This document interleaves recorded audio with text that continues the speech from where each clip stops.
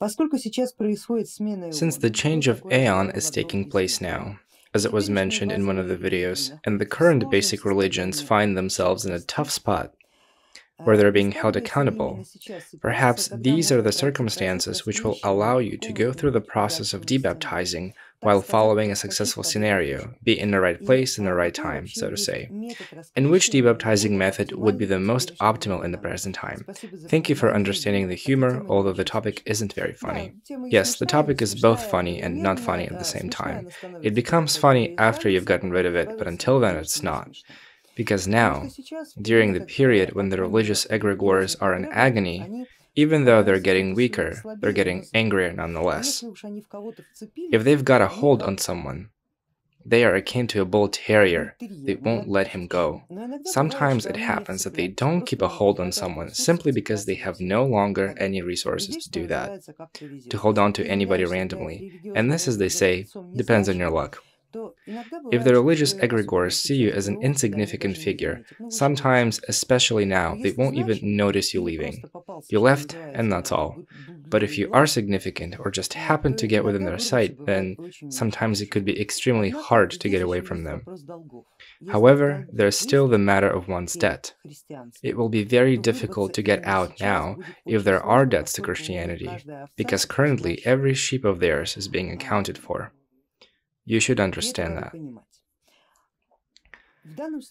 In this case, you should try any method out there, whatever works. Well, the classic way is to perform the debaptism in a Russian banya, at the crossroads, and in the cemetery. Those are the classic ways that are generally effective. After experiencing severe stress of taking a midnight stroll along the gravestones, standing at the crossroads, and dealing with Banik, the spirit of banya, anyone would become pagan in a heartbeat. It's also humor, of course, but I hope you understand it correctly. Your intention is very important. You are leaving Christianity. Where are you going and why? Answer these two questions. After doing that, try to understand that if there is a debt, it would have to be settled. On how to settle your debt with the Christian egregore, I would tell you the following, dear colleagues. In spite of it being weak or strong, don't rush to take advantage of it.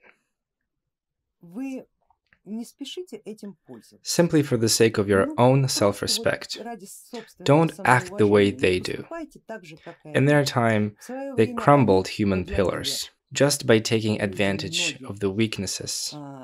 A certain weakness of spirit and mind. Don't be like that, otherwise, after a while, you would have to face the fact of someone trying to get rid of you as well. Act like a warrior. Act like an honest warrior.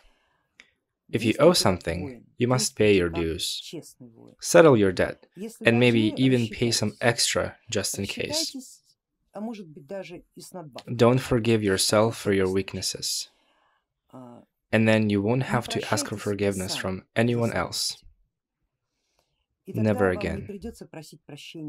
Form an intention. Pay your debts. Announce this intent to the system that you're leaving from. It is fair. If they manage to keep a hold of you, then you will have to fight them. They won't have enough strength, and more likely, you will be free.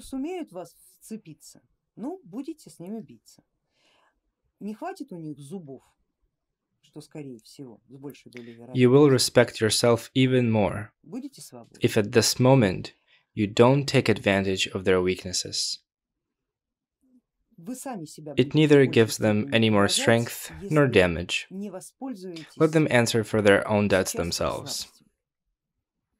But your inner self-respect will allow you to enter your own personal channel of your own God, more likely if you leave the Christian system the way that a warrior would, as a strong player, who by doing so will prove that he is able not to lie, even when it's safe to do so.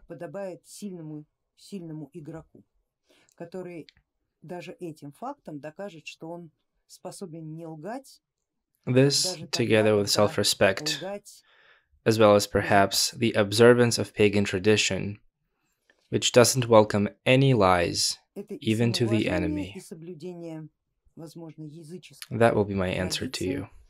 Которая не приветствует ложь даже перед врагом.